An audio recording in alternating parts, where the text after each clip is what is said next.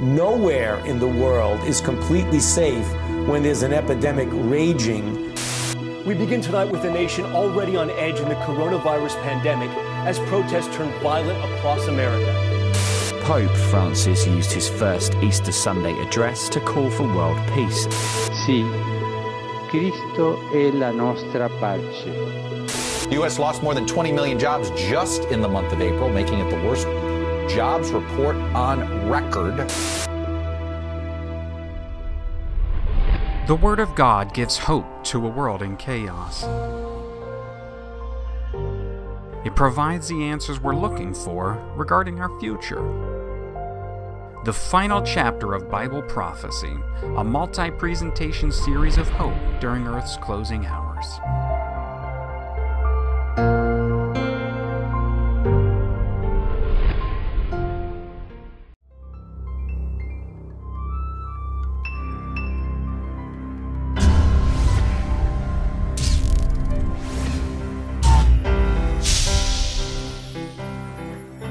Welcome to the next presentation for the final chapter of Bible Prophecy.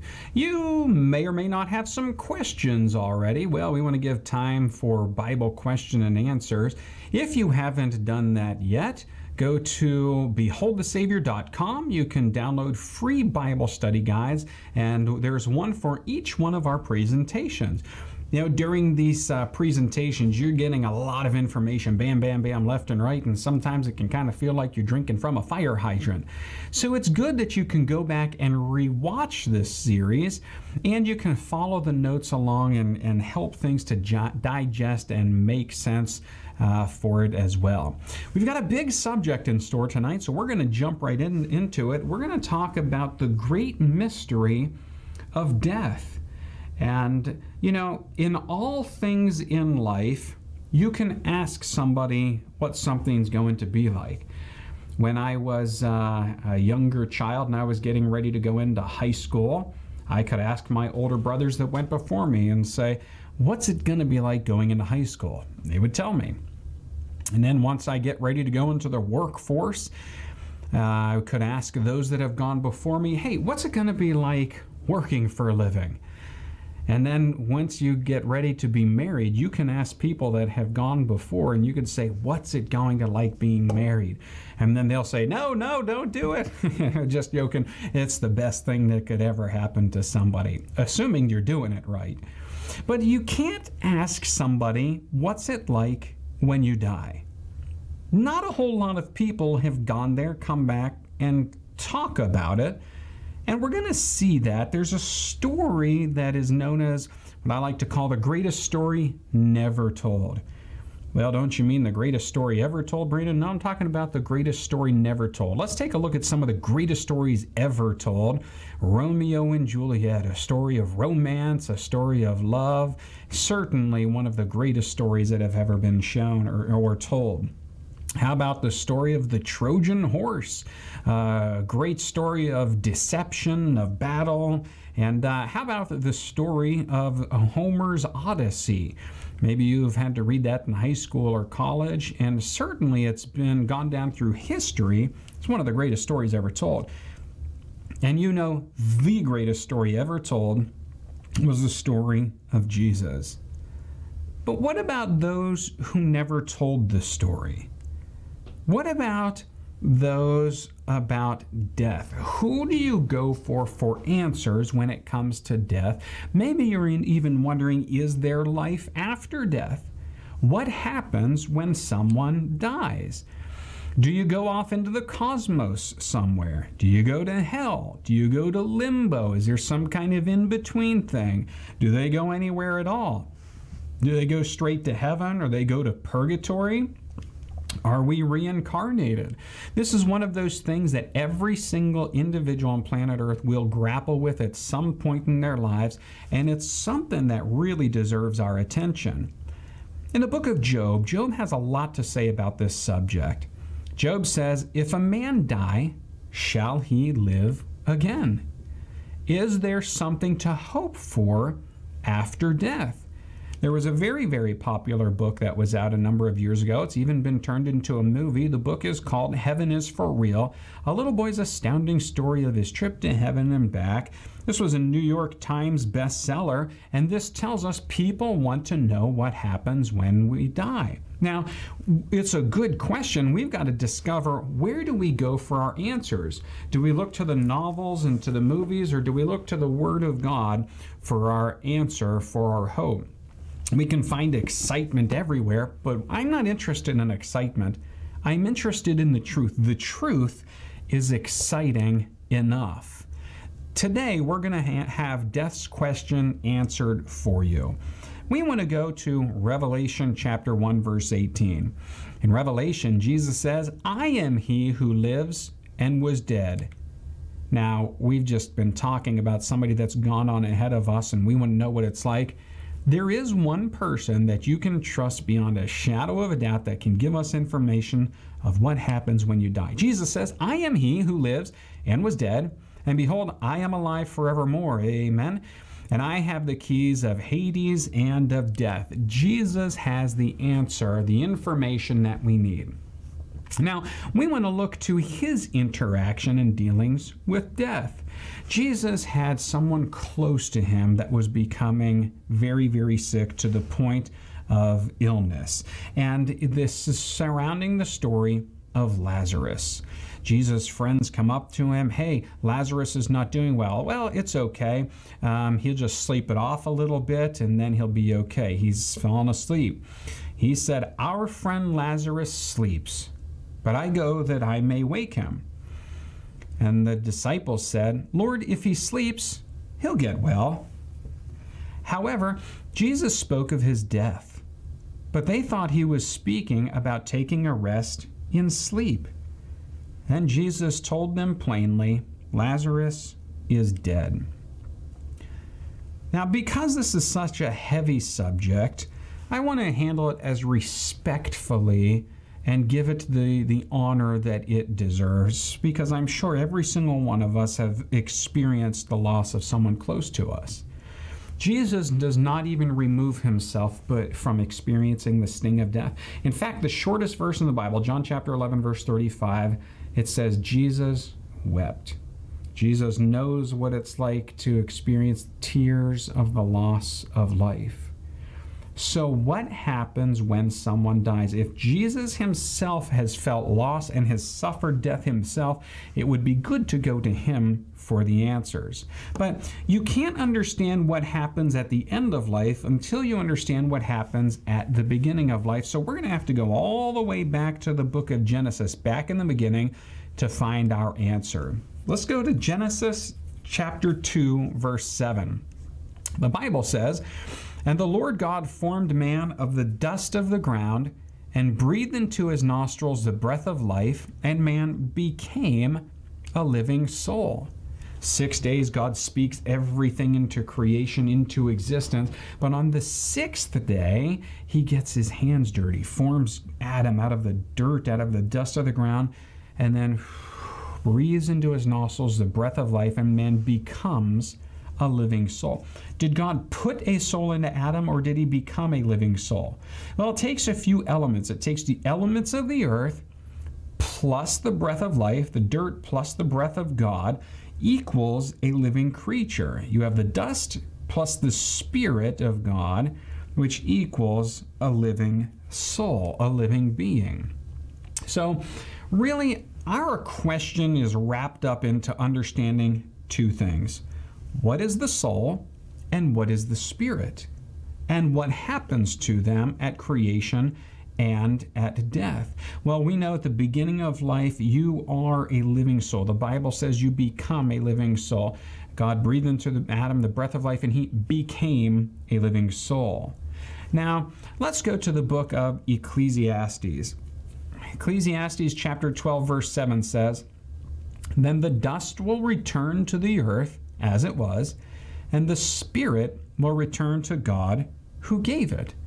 So what is the spirit? It seems that what happens at death is the exact opposite of what happened at creation. At creation, the elements of the earth plus the elements of God equals a living soul. And at the end, at death, the body goes back to the dirt, and the breath, that spirit of life, goes back to God. In fact, we find more of our answers in the book of Job. Job 27 verse 3 says, "All the while my breath is in me, and the Spirit of God is in my nostrils." Now, this is kind of ancient Hebrew poetry where they say the same thing two different ways. Notice this: all the while the breath is in me, and the Spirit of God is in my nostrils. In fact, in Job 33 verse 4, it says, "The Spirit of God has made me, and the breath of Almighty gives me life." That breath is the Spirit of God. Breath comes from Hebrew word ruach. It means air, wind, breath, spirit. In the Greek, it comes from the word pneumo. Think pneumatic drill, or think pneumonia. Air, wind, breath, spirit. It all means the same thing. It's probably best understood when we look at the concept of a box. Let's assume I've got 4 pieces of wood. I've got a hammer and some nails, right? And I grab that hammer and nails and I put it together, and what I have is a box, right? Well, it's not a very good one, but at least we got a box there. So it took the boards plus the nails to make this box. Now, what happens if I pull the nails out and I separate the box from the nails from the box, and the pieces are all in pieces? What do I have? There's no box, right? Well, where did the box go? It's a good question, isn't it? Did it go up to box heaven, or did it go down to box hell? Or did it simply cease to exist at this point? Let me help you to understand it this way as we talk about a light switch. Now, assuming you've got a good electrical system in your house, you flip the switch, the energy, the electrical current races to the light bulb, it turns on, and what do you have? You have light. Now, what happens if I flip that switch off? It cuts off the electric to the light bulb, and what do I have? Darkness. I have no light. Where did the light go? Did it go up to light heaven or down to light hell? Or did it simply cease to exist at this point? Now, these are really some profound things to think about. Spirit comes from a Hebrew word ruach. It's used 377 times in the Bible. It's translated 117 times as wind or air, 33 times as spirit, and as breath, 227 times as spirit. So when we think of a soul, we already know, biblically speaking, you are a living soul. Genesis 2:7, God breathed in the man the breath of life, he became a living soul. Did you ever go into a room and there's nobody there, and you walk out and you say, "Whew, man, there wasn't a soul in there"? It's not that you're talking about ghosts or disembodied spirits. You're saying there wasn't anybody in there. So we know you are a soul, and we also know now the Spirit is simply the breath of God. It's that life-giving force that makes you alive. So how does the Bible refer to death? We can refer to it any way we want to, but what's important is how God refers to it in the Bible. We can go back to John chapter 11, and we can see a very, very good understanding of how Jesus explains it. He said, "Our friend Lazarus sleeps, but I go that I may wake him up." Now, what word did Jesus use to explain death? He used the word sleep. It's a good word. It's a good explanation. So God seems to tell us that death is a dreamless consciousness sleep. Now, we already know that with the example of the box. When I take it apart, I have no box. But also, I have the power to put that box back together again, right? We've already studied the second coming. We already know that God's putting things back together for us. We know God can give life, but what happens between death and the return of Jesus, the resurrection? What is it like? When Lazarus died, God waited a few days, Jesus waited a few days until he would bring him back to life. And a few days after his death, he said, "Lazarus, come forth." He didn't say, "Lazarus, come down," didn't say, "Lazarus, come up." He said, "Lazarus, come forth." And what happened? The voice of the Creator gave life to him once again. Now, think about this. If there were somebody today who had been dead and buried for 4 days, and they somehow popped up out of the grave, what would happen? You know, every news organization in the world would have a microphone shoved into their face, and what would be the first question they would ask? They'd say, what was it like? Where did Lazarus come from? Now, would it have been nice, or would it have been cruel to bring Lazarus back from heaven? Think about this. If you're Lazarus, you've died, you've already been sick, and you've died, you've lived done your time on this earth. You die, you go straight to heaven. You're up there in perfection, you're with God the Father and everything. As we're generally taught, you go straight to heaven or straight to hell. Let's assume he went straight to heaven. Now Jesus resurrects, he pulls him out of heaven, and then he puts him back here on earth. Wouldn't that be the most dirty, rotten trick anybody would ever pull? So what was Lazarus doing during that time where he was dead? Well, Acts chapter 7, verses 59 to 60, it says, Lord Jesus, receive my spirit. Then he knelt down and cried with a loud voice, Lord, do not charge him with this sin. Then when he had said this, he fell asleep. This is the deacon Stephen, who was stoned to death. And the Bible says when he died, the Bible calls it asleep.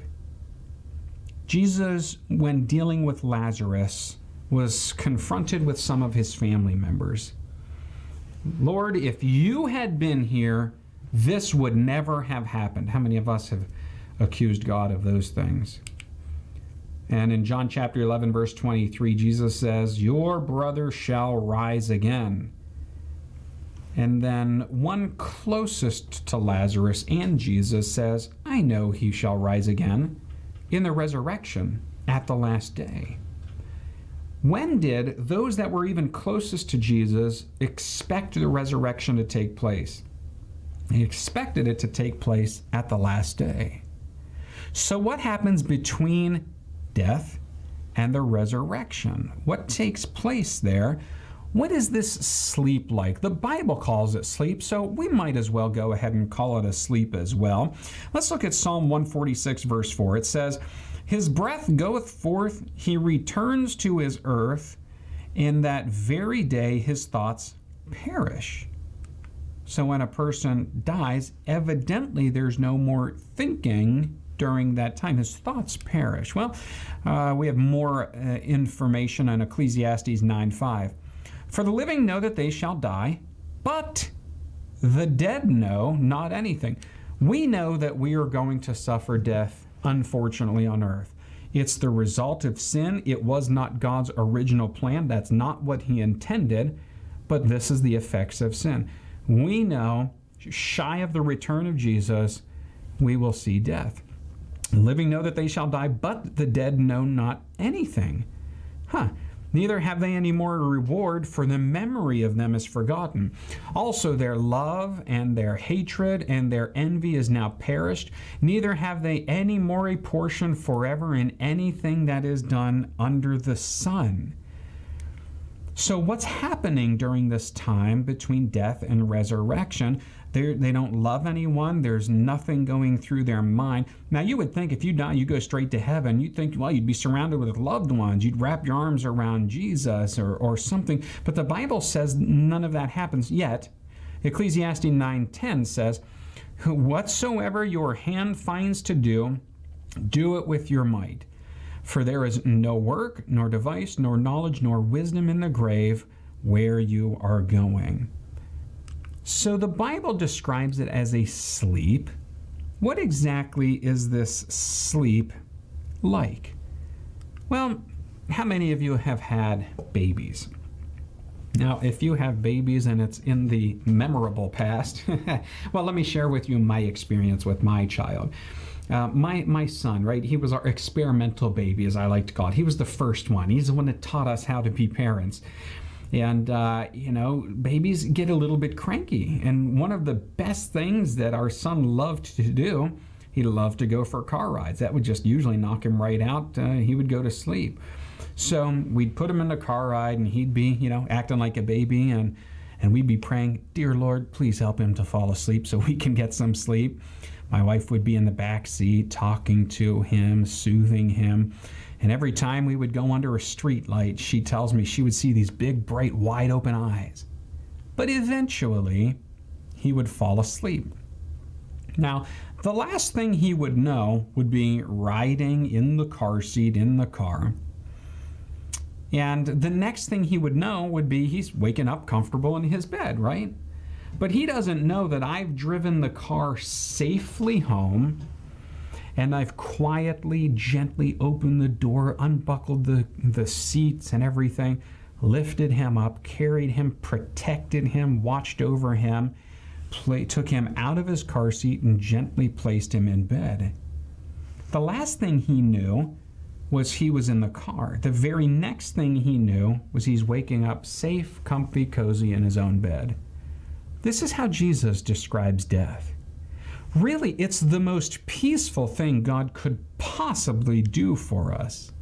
So let's imagine maybe I'm driving down the street, God forbid the unthinkable happens, and I get hit by a truck. The last thing I know is that's it, lights out. The very next thing I know is waking up safely in the arms of Jesus. When do we go to heaven, though? When do we make it to the arms of Jesus? Peter was preaching one time, and he said some very profound things and gave us a very good understanding of the time that it takes. Acts chapter 2, verse 29, he says, "Men and brethren, let me freely speak unto you of the patriarch David, that he is both dead and buried, and his sepulchre is with us unto this day." What he's saying here is he's saying here, David, he died something like 800-900 years ago, and his body is still with us to this day. Acts chapter 2, verse 34, "For David is not ascended into the heavens, but he himself said, The Lord said unto my Lord, Sit thou on my right hand." In other words, Peter is saying, listen, this is what David said. David had some information from God, and God said, listen, you're going to be at my right hand one day. But Peter's saying, listen, he died like 800-900 years ago, and he's still not up in heaven, so where is he? Well, the only thing that makes good sense, biblical sense, is that he's resting in the grave, awaiting the resurrection. Job chapter 14, verse 12.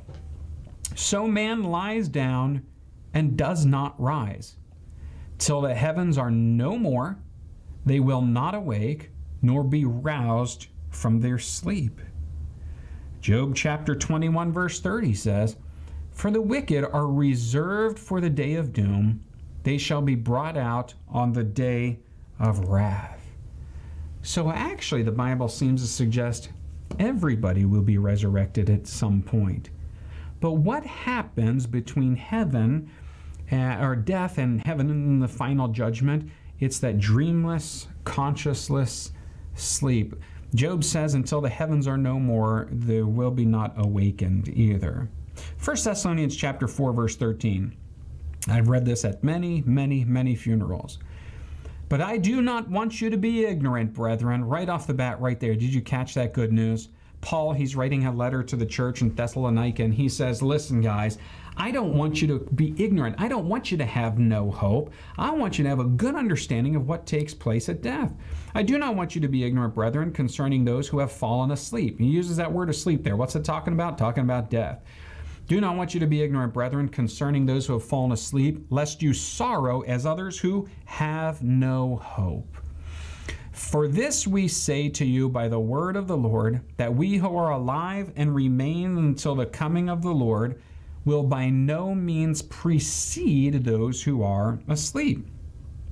For the Lord himself shall descend from heaven with a shout, with a voice of an archangel, and with the trump of God, and the dead in Christ shall rise first." When does the resurrection take place? When do we get to go to heaven? At the return of Jesus.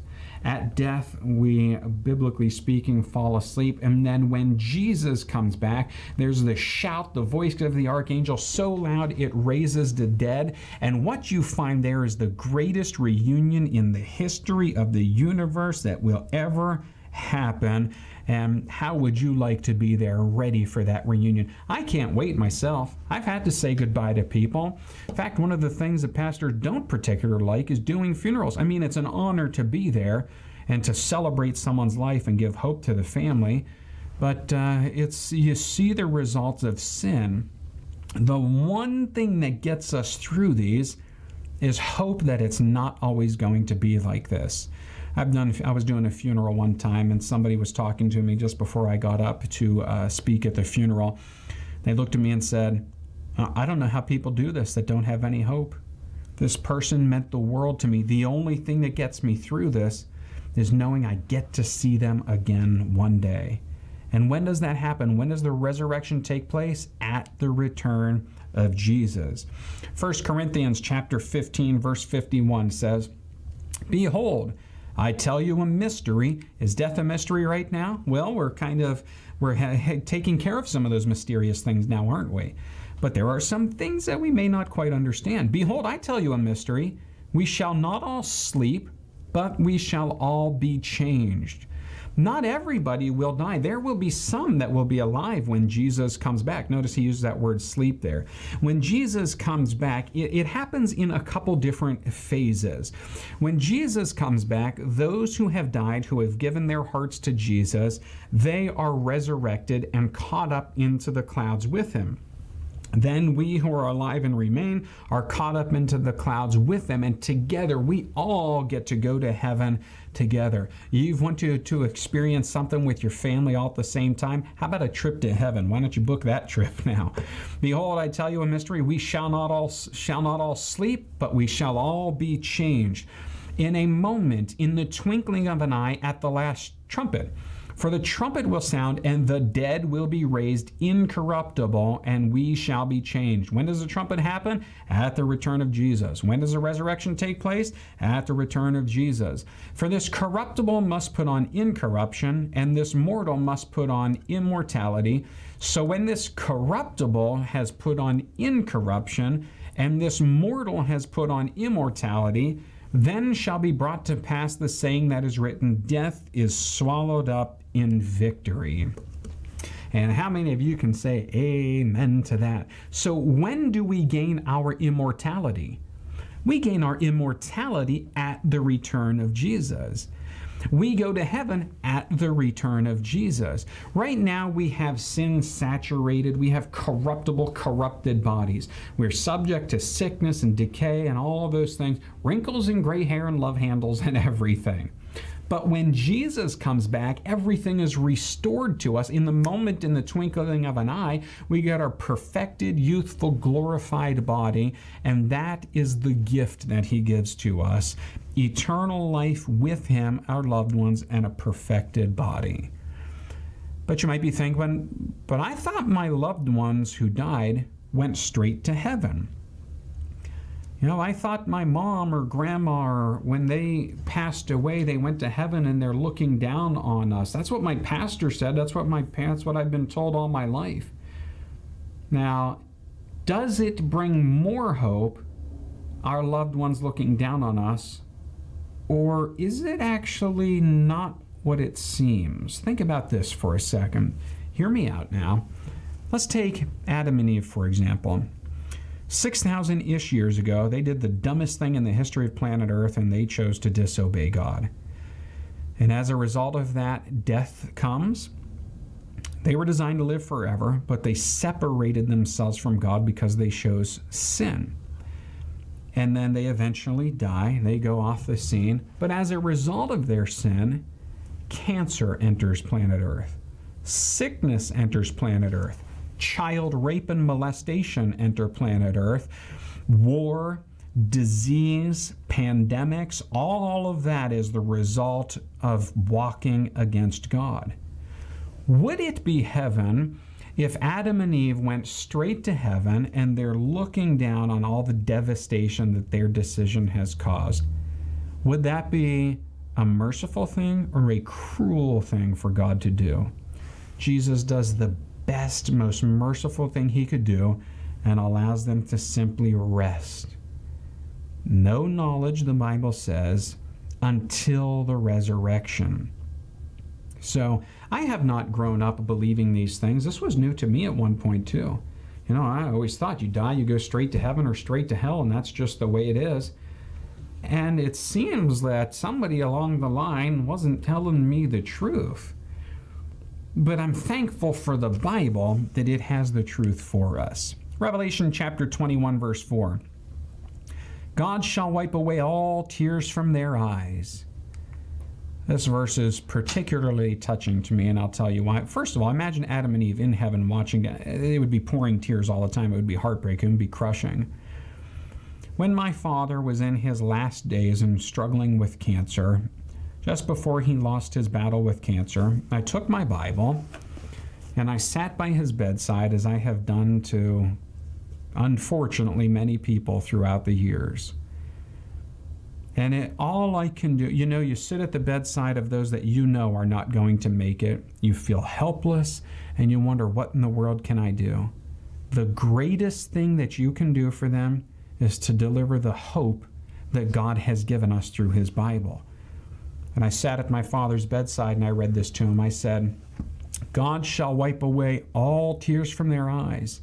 There shall be no more death, neither sorrow nor crying, neither shall there be any more pain. There's going to be a time when there's no more tears. There's going to be a time when there's no more pain. All this mess that the devil has inflicted here on planet Earth, it will not be there in heaven. So how could God put us in heaven and watch what's taking place here on planet Earth? Well, but Pastor Brandon, how do you explain seeing dead relatives in dreams? How do you explain people that die, go to heaven, talk about it, meet family members, and then come back and tell the experience? How do you explain these near-death experiences? Well, let's handle one at a time. How do you explain loved ones in dreams? Well, you know, sometimes we have to take dreams for what they are, dreams. There's a lot of hope there. God may even allow us to have peace through a dream. Maybe he'll allow us something to know that everything's going to be okay. But how do we explain these people that supposedly died, went to heaven, experienced it, and came back to talk about it? How do we handle these near-death experiences? And we're going to handle some specifics here, but again, we've got to make a decision. Do I go with what God says, or do I go with what somebody experiences? I'm going to go with what the Bible says, and let's see that here.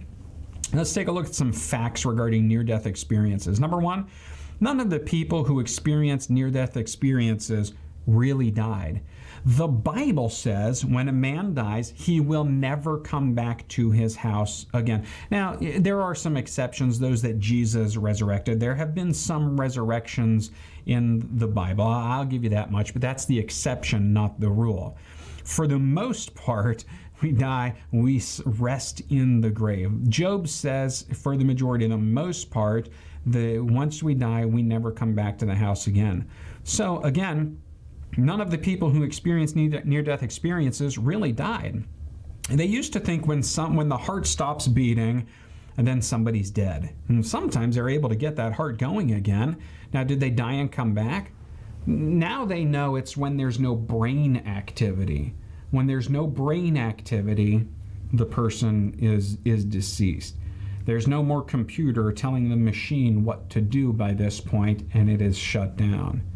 That's when death takes place. Number two, many near-death experiences resemble hallucinations. I've talked to many people. Every time I do this series, somebody shares their testimony with me, their story, and certainly I don't discount that people experience something. And people tell me how they died, they experienced something and came back, and more often than not, usually there's some head trauma involved, or perhaps the brain has been starved of blood and oxygen. And our brains can play tricks on us when we experience those things. Usually the stories are similar when, oh, I saw this bright light. Well, usually if there's a trauma, you're in a hospital room, you're in an emergency room, what usually is above the bed? Big bright light. And then some people say, well, I experienced this feeling of floating away from my body. And one person told me this, you know, whether it's true or not, you take it for what it is, but usually around the rim of the light, it's so shiny you can see a reflection. Is it possible that the mind is seeing the reflection and twisting things around like you're looking down on yourself? I don't know, but we've got to go with the Bible says anyway. So what do? Do we trust what our mind tells us, or do we trust what the Word of God tells us? Tell you what, let's take a look at what science tells us. Carbon dioxide and out-of-body experiences. In one experiment, Dr. Ladislas Meduna administered 30% carbon dioxide and 70% oxygen to a subject. Afterward, the subject stated, "I felt as though I was looking down at myself. As though I was way out there in space, I felt sort of separated. Lack of blood and oxygen to the brain can play tricks on our bodies." And the big point, I guess, is out-of-body or near-death experiences contradict Scripture. Job chapter 7, verse 9 says, "As a cloud vanishes and is gone, so he who goes down to the grave does not return. He will never come to his house again." The Bible is very, very clear on this point. But Pastor Brandon, there's people that tell such convincing stories like this book, Heaven is for Real. How do we explain stories like this? Well, you have to wonder, was the person actually dead? Were people in the room talking about what was happening? I've even read stories of youth who have had near-death experiences, and then other people have convinced them and perpetuated these stories, and they come back and they say, "I did not experience what they told me to say I experienced." Trust the Bible. And those are some good words right there. We need to trust the Bible. What about those in the Bible who did go to heaven? Well, I told you there were a couple exceptions, and we'll take a look at that. How about Enoch, for example? He was the seventh from Adam. The number 7 in the Bible seems to represent perfection and completeness. The seventh-day Sabbath, 7's perfect, God's number. Anyway, Enoch, the Bible says that he walked with God and was no more. He walked straight into heaven. Evidently, his relationship was so strong at that moment, God said, "Come on down." He never did experience death, but was taken straight to heaven. What about Elijah? Elijah was walking and talking with his successor Elisha and said, "If you see me go up to heaven, you'll be blessed with what you're asking. You'll get a double portion of the Holy Spirit." He goes up, his mantle comes down. He watched him taken up into heaven in the fiery chariot. He did not experience death either. And then there's Moses. Moses, the Bible seems to indicate that Moses died and was resurrected. In Jude chapter 1, verse 9, second to last book of the Bible, it says the devil contended for the body of Moses. They were kind of fighting over him, it seems. So 2 went straight to heaven, 1 died and went to heaven then. And really the best explanation we can see this with is at the Transfiguration on the Mount. There was a time during Jesus' ministry where he took a couple of his disciples. He went aside, took them for the special experience, and he was glorified. He was transfigured into his glorified body. And there were 2 people there with him, Moses and Elijah. And the disciples that were there recognized who it was. Now, there are no pictures back then, remember, right? There's no Instagram and Facebook and selfies. How did they know it was who it was? Well, that's an interesting point. Why Moses? Why Elijah?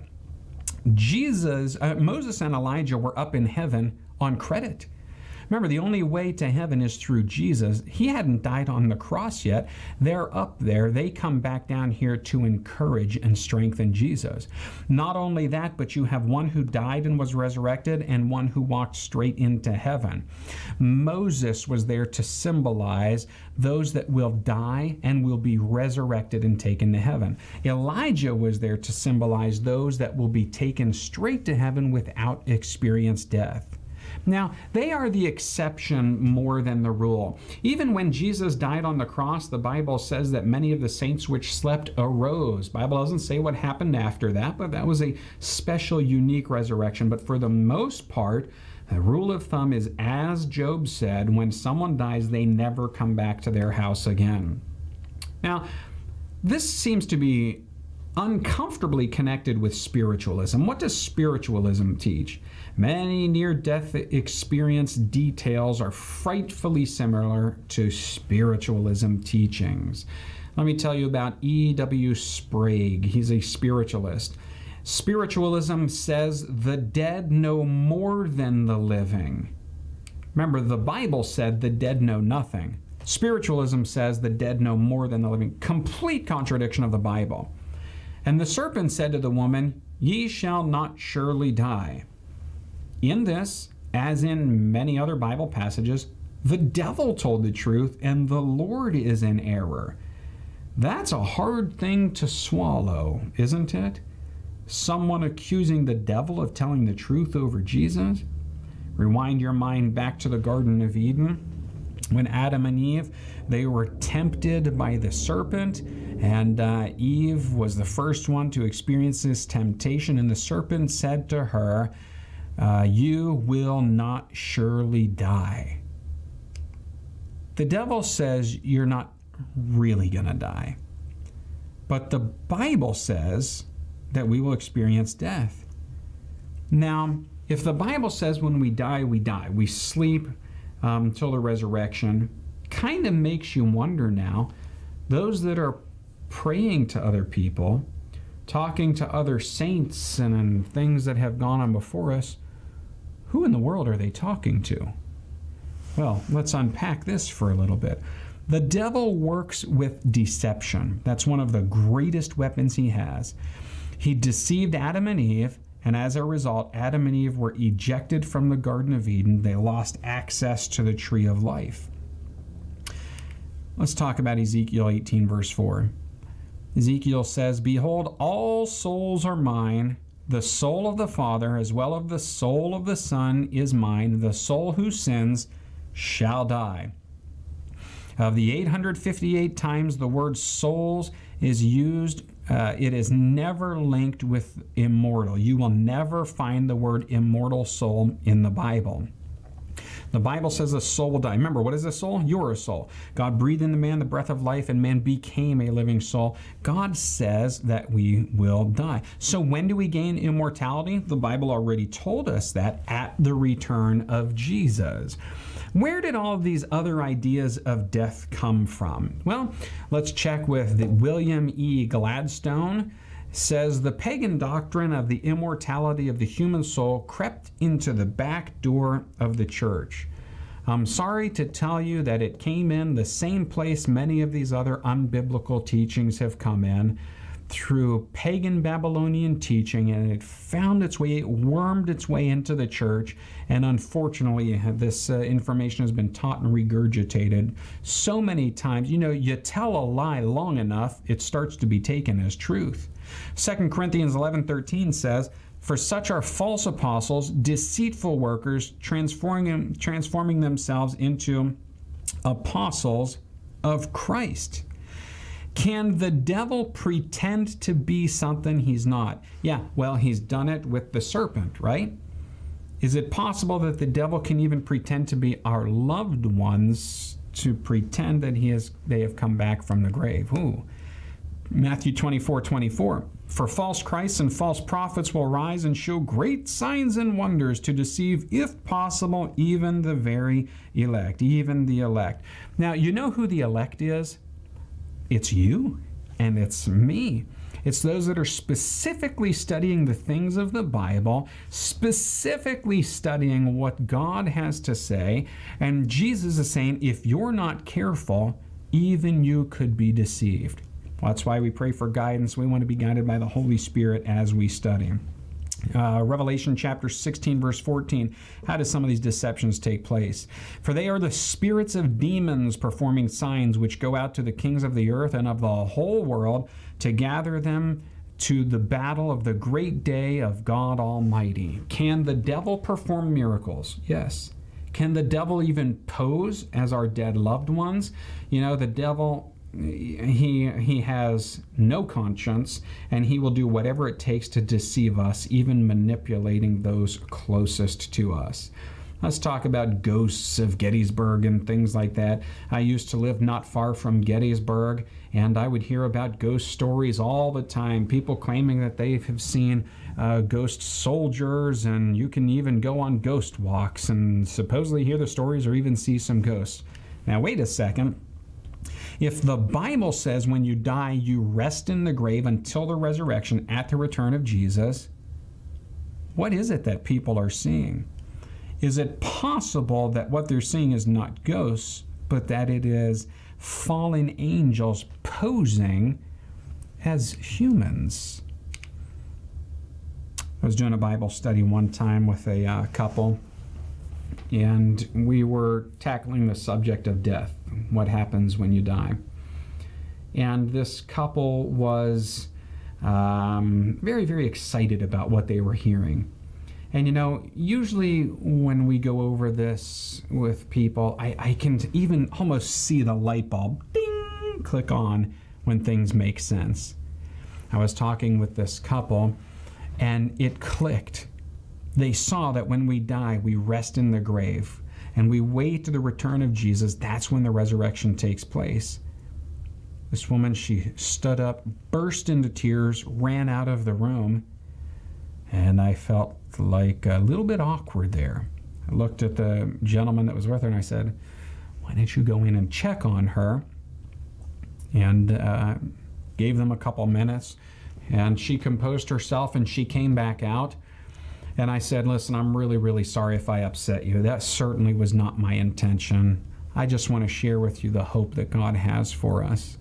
If you'd like, I can step out and we can meet up again some other time. She says, no, don't you dare go anywhere.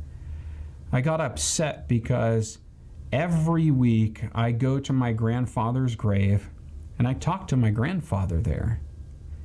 And now I see what the Bible says, and I got terrified because now I'm wondering, who have I been talking to all of these years? Let me tell you about another friend of mine. They were doing Bible studies with their neighbor, and they were hearing all of these beautiful, wonderful things that you've been hearing throughout this series. And it eventually came out that this neighbor that was learning the Bible had been talking with her mother every single night before bed. Now, that sounds okay if I just left it at that, but the problem is, 20 years ago, this woman's mother died. So every night for 20 years, this deceased mother had been coming to the foot of the bed and talking with this woman. And once she had learned, it cannot be this woman's mother, it must be a fallen angel. And once she learned the truth about what the Bible says, she never had the experience ever again. Never. There's something about the power of the Word of God, the power of what truth can do. It has the power to dispel evil influences, even when they seem so strong that you cannot do it on your own. Now, the hope that we have is that with Jesus, all things are possible. Now, what's the big deal about this? Why do we need to have such a great understanding about death? One of the devil's final deceptions will be to pose as our dead loved ones. He will want to pose as Jesus himself, and he will come and he will make it look like he is Jesus. Maybe he'll be floating, maybe even have a glow around him. He'll have his evil angels pretending to be holy angels, and he may make it look like he's raising dead Bible people back to life to confirm who he is. He may make it look like he's raising our dead loved ones back to life to confirm who he is, but we're going to be able to say, I don't think so. I know what the Bible says on both of these subjects, the return of Jesus and what happens at death. Now, let me ask you this. What about the thief on the cross?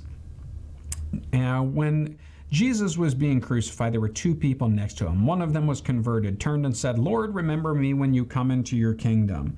And Jesus said to him, "Assuredly I say to you, today you will be with me in paradise." Now, wait a second, Pastor, you just told me that when you die, you rest in the grave until Jesus comes back. Sounds like Jesus was telling this guy that he was going to be with him right then and there in heaven. Where is paradise? He said, "I tell you today that you will be with me in paradise." Well, paradise is another name for heaven. Paradise is where the tree of life is. The tree of life is in paradise. It's heaven. Jesus was telling him something that day, but what exactly was he telling him? And our answer is found with Mary. Just 3 days later, Jesus talked to the thief on the cross on Friday. Jesus died, rested in the grave, even honored the Sabbath even in death, and was resurrected on Sunday, the first day of the week. Mary comes to him and is excited. You know, the person that she's been following for 3.5 years is back. He's raised back to life, and she wants nothing more than to hold him, hug him, keep him there. But Jesus says to her, "Do not touch me." In John chapter 20, verse 17, "Do not cling to me, for I have not yet ascended to my Father." So we've got a problem here now. Who did Jesus lie to? Did Jesus lie to the thief? Did Jesus lie to Mary? Or does Jesus not lie at all? Well, I think you and I both know Jesus doesn't lie, so there must be something more to this story. Now, let me show you how the Bible was written when it was originally put in English. There was no punctuation at the time. There was no spacing. It's actually a nightmare to read. This is what it looks like. And Jesus said unto him, "Verily I say unto thee, today shalt thou be with me in paradise." That's Luke 23, verse 43.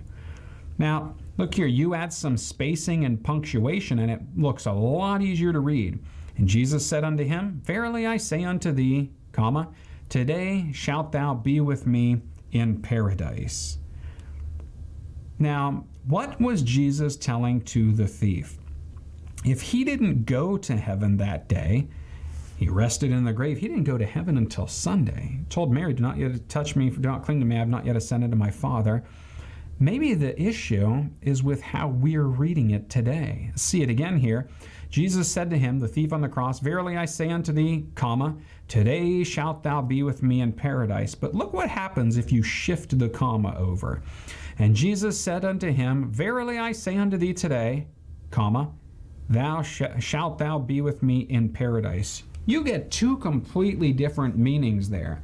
Now, don't lose your mind over punctuation of the Bible. 99.99999% of the time, the translators got it right.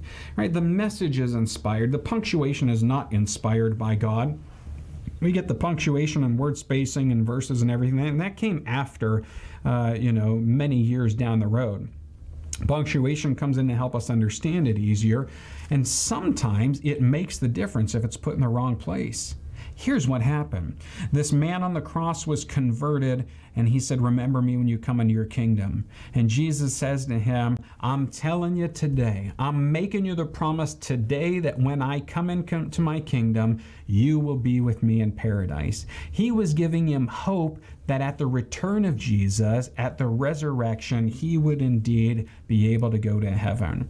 Punctuation makes all the difference in the world. Actually, punctuation can kill, can't it? Take a look at this. Cover of a magazine. Eat, Ray, love. Rachel Ray finds inspiration in cooking her family and her dog. Well, that sounds a bit morbid, doesn't it? But if you add some proper punctuation, it sounds a little less sadistic. Rachel Ray finds inspiration in cooking, her family, and her dog. Punctuation makes all the difference in the world. One of the things that the devil will use to manipulate the masses at the end time is spiritualism. Like Peachy, who has had an experience with spiritualism, we can learn a lot from how God has led her. Listen to Peachy's story now. I was possessed. When I met Frank, for 3 months, I was possessed by demon. I could not sleep at night because one of my girlfriends, who was a Catholic, her name was Lily. she committed suicide. And my brother, two little young brother back then, told me when I went to, we live in Silver Spring, Dennis Avenue, and on Dennis Avenue across from our house is Collins Funeral Home. She was right there. Her mom was right there. Now, Chinese people also don't believe in commit suicide because they think if you commit suicide, that means you have a family history of a mental problem, and that's a very not good things, okay? People will look you down on it. So she hesitated to tell everybody, but she called my mom that night, and I just happened to be there. At that time, I was married to my ex-husband. And so my mom said, I'm coming over. So I went with my mom to go over to viewing, to stay with the family, Lily. Well, when I came back, I have my daughter. She can barely talk, I remember now. She can only say a boy or a girl or something else, very simple words. So she was very tiny then. Anyway, so we were going home in Tacoma Park, and my two brothers said, "Number two sister, be careful, Lily might follow you home." And do you believe it?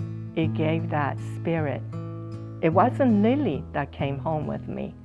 Something did come home with me. And that night, after I put my daughter in her crib and went to sleep, I was in the kitchen with my ex-husband.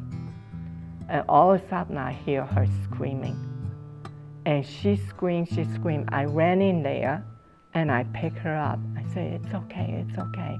Go to sleep. She said, Mommy, a boy, pointing that corner of my bedroom. That was it. I lost it. I was so scared. I couldn't sleep. So for 3 months and a half, I could not sleep at nighttime because I'm so afraid this ghost is, Lily is there back then. That's what I was thinking. This ghost, because Chinese people say when someone dies, if they die of something that, like somebody killed them, you know, you need to prove yourself that you died of an innocence. She died of an innocence. So she probably have a lot of things she want to share with someone. So she will go find somebody and trying to lead them to find that out, or take a revenge or whatever you want to call it for them. That's all kind of talk that Chinese people do anyway. So I didn't know. I could not sleep. But when you cannot sleep, as we all know, you deprive of your health, your resting, then your mind is open to all kind of things. And unfortunately, all kind of thing is nothing but spiritual, horrible, demonic things. And so I would be sitting there during the day trying to fight my sleep because I don't want to wait till nighttime. If I sleep during the day, I will not be able to sleep at night. So I did that, but I fall asleep and I can see myself. Initially, it's like my body is moving. And the next thing you know, it goes faster. And the next thing you know, it's almost like I'm running around. Now, you could say I'm hallucinating. I don't know what it is, but I know what I went through. It drove me crazy. But when I met Frank, all that changed. How? I don't know. Maybe God sent him to help me, you know, because little by little, I was able to. And then when he led me to the church, that's when I found that out. It's amazing what happens when we simply allow God to lead. Peachy, who by her words was demon-possessed, manipulated by demons, experienced the presence of dead loved ones, or what were seemed to be dead loved ones. You know, when we trust in God and we recognize what the Bible says, The dead simply rest in the grave until the resurrection. If we got that, we're going to steal the devil's ability for manipulation. And I am happy about disarming the devil any chance that I can get. And we can do that by God's grace through His Word. Do not end the series right here. We've got a few more presentations that are going to be just as powerful as this one. You don't want to miss any of them. And I'm looking forward to seeing you next time. Thank you, and God bless.